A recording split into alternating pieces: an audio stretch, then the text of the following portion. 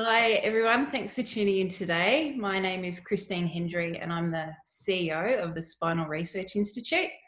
I'm joined today by one of our ambassadors, Jason Ellery. Hi Jason. Hey. How are you? Yeah, very well, thank you. Good to catch up again. Yeah, thanks for joining us today. Jason is husband to Nicole and father to two very active young boys, Kai and Geordie. And Jason was also a member of the Australian wheelchair rugby team, which won the World Championship in 2014. And it was the first time Australia had won the World Championship. So Jason, your involvement in that was only 3 years after your spinal cord injury. What influence did that have on your life following your injury? And how did you get involved in that? I initially got involved in wheelchair rugby. I saw it being placed whilst I was in rehab. I thought it was something fun and interesting to get into. I liked sport all my life and wanted to continue playing sport since suffering a spinal cord injury. So I saw it getting played in rehab, had a bit of a crack at it, and then once I was out in the community, wanted to get involved and did so, and it led to some pretty cool places. I had lots of positive impacts on my life, learned from other people, learned lots of many things from people in similar situations. Obviously helped build up my physical strength as well. So being involved in sport was a fantastic opportunity for myself. Yeah. And you would have travelled with that as well? Yeah, definitely. I was lucky enough to be able to play and represent Victoria for a little while. Then obviously, as you mentioned earlier, represent Australia for a few years as well. That presented many travel opportunities. We got to go to Denmark, Canada, America, New Zealand a couple of times. So it was fantastic. Yeah. And then have you travelled since as a family? Yeah. Not too many times with the family. I've been to a few different countries with the boys, but it does seem difficult. But getting involved in sport definitely helped, and being able to travel through sport with other people and learn from them has been able to take those learnings and into my personal travel. It's been fantastic. There was my wife and I went to Mexico just for our honeymoon quite a while ago, and traveling for 30 odd hours. So it's quite a challenge, but some of the things I've learned from experienced travellers with a spinal cord injury through sport was fantastic, and I learned from them and was able to travel there successfully with no dramas. Yeah, fantastic. Yeah, excellent. So you recently wrote an article for the SRI's social media about how you're managing during the pandemic. So I just wondering if you could talk a bit more about that, about what you and your family are doing and how you're managing. Yeah, it's definitely been challenging being sort of locked inside the house essentially. But we get by. It's hard, but it's also got some good positives out of it as well. Getting to spend extra time with the kids that I wouldn't usually have time to do, and making a conscious effort to be present with them and spend time with them and enjoy the little things. No doubt they can be challenging. Yeah. Sometimes the days seem like a long days, but the good definitely outweighs the bad. Yeah. In that aspect. Yeah. You've been able to take some positives out of this situation? Yeah, for sure. I think moving forward, I'll definitely continue to make conscious effort to spend time with them, whether it's something big or something little. But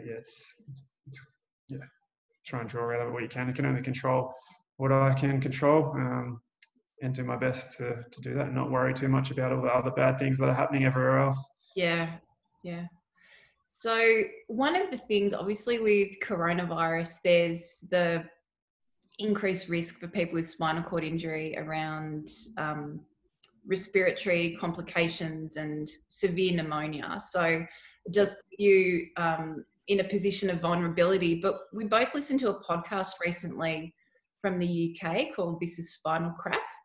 And they had a really interesting point that they raised, that people with spinal cord injury or anyone that might be considered to be in a vulnerable position actually have a really good insight into what it's like to be in that position and what it's like to be isolated, for example, if you've been through, or if you've had a long hospital stay, or if you've been in rehab after an injury, and can offer insights into to the rest of the community about how to manage in situations like this. Is that something that you'd ever considered? Because it was a really new and interesting insight for me. Yeah, that's something I'd never really considered until I was introduced to the idea, and then thinking about it, yeah, it's actually quite interesting, because it's not really the first time I've been isolated. I spent isolated from the community, in a sense. I spent quite a bit of time in rehab after suffering my spinal cord injury, and many people with spinal cord injuries do. And also, people with spinal cord injuries also can spend time isolated due to health complications, whether it be infections or pressure sores or things like that, where people aren't able to carry on with their normal lives as they wish to.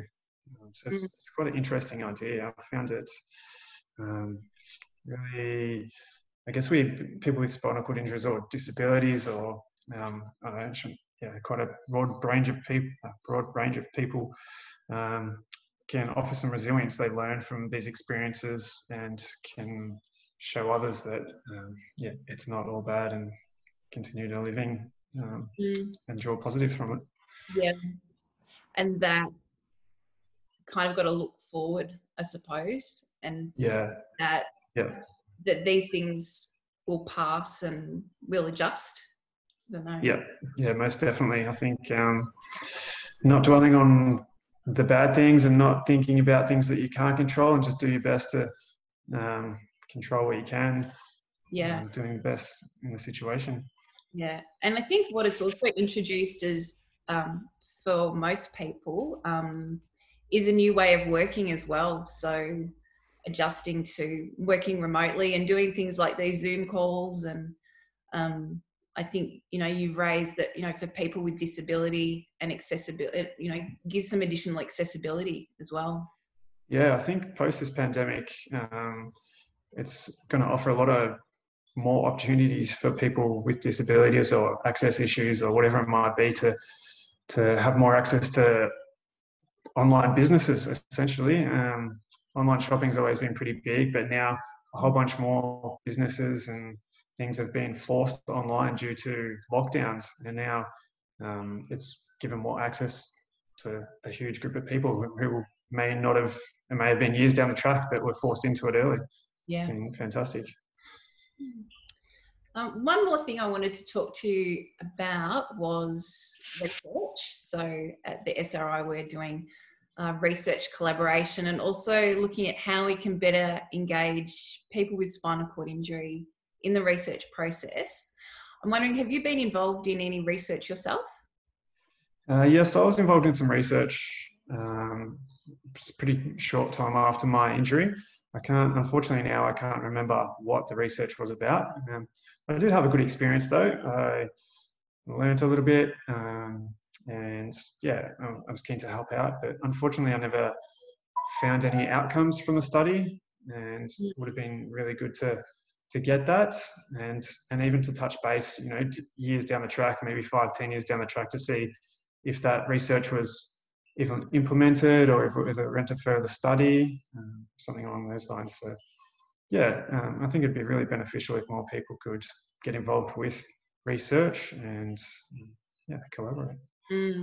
Yeah, so if you had found out what the outcomes of that research was, then you become an advocate for that research, and that's something that we're trying to do at the SRI, is establish a process where people can get involved right from the beginnings of research through to participating in research, and then how they can be an advocate for the outcomes of the research. And in your case, if you had have known about that's something that you might have been able to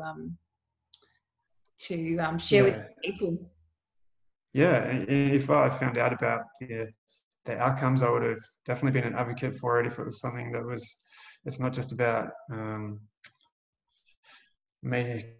curing for making daily living easier for people with spinal cord injuries. So whether it's something small or something significant, yeah, I would have been more than happy to be an advocate for it and push for it if I knew what the study, if I could remember what the study was, unfortunately. And yeah, if I was updated with the current outcomes. Yeah, well, it's I think that's something we like touching on that a little bit. forward. Sorry. Go ahead. No, it's something that we'd like to change moving forward. Yeah. Yeah, correct. Excellent. Okay, well, look, thank you for joining me today. Really appreciate your time, Jason. If you want to find out more about Jason's story, you can find it on the SRI's website, which is the sri.org. And we'll be sharing this video online as well. Thanks, Jason. It's been really great catching up with you today. Great, no worries. Thanks for your time. Good to chat. Thanks, Jason. Bye.